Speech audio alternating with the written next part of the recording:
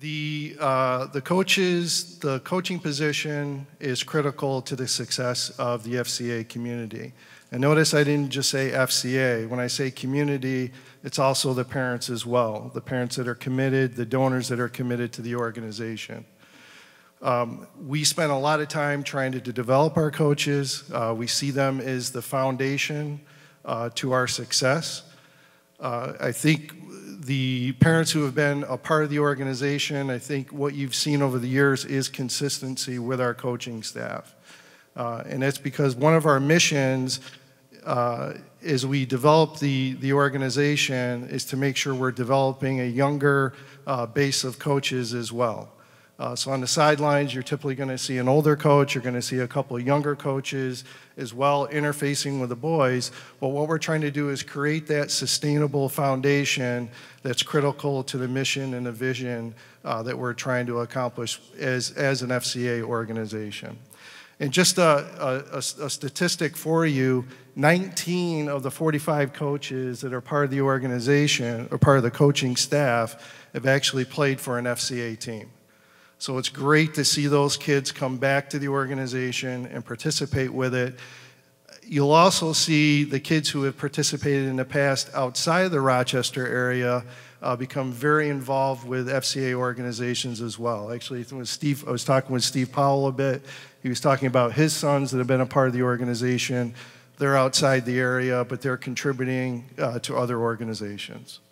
So just a bit about the code of conduct. Let's talk about what the mission is of the coaches. Our mission as coaches is to positively impact the sporting world through the use of biblical-based character character and values as we coach the kids. One second here. So essentially what we're trying to do is we're trying to use lacrosse as the foundation, as the environment for us to be able to positively impact the kids. Our goal is to represent Christ as we coach the kids, okay? So for us, it's not just about winning, it's also about improving the kids, not just through lacrosse, but helping them develop themselves into young men. Essentially, we've signed up to be role models. We need to demonstrate we demonstrate Christ's values on and off the field. During the games, the expectation is that we're going to be professional on the field. When we're outside of the competition, we're going to be we're going to represent ourselves professionally as well.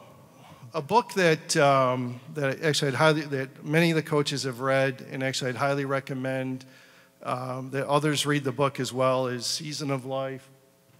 It's by Jeffrey Marks. What the book is about, Jeffrey Marks was actually a ball boy for the Baltimore Colts. And he ends up writing a book about Joe Ertman, who was a professional football player. And he talks about the challenges that Joe had through his life. And Joe actually is a very inspirational coach. He's had a great impact on youth sports as well. And one of the things he talks about is we coach, the impact that we have on the kids. And the impact we can have on the kids and what it really means to develop young men into men. And it's not just about winning, right? What he talks about is he talks about the relationships that we generate with one another, both as players as well as coaches. He talks about the importance of love.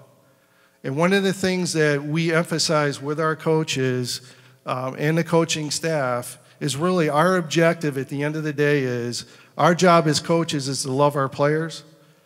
The objective of the coaches, or the objective of the players, is to love one another. And that's essentially what we're trying to accomplish as coaches. From a parent-coach relationship standpoint, our commitments are we're fully committed to parents and the players, both on the field and off the field.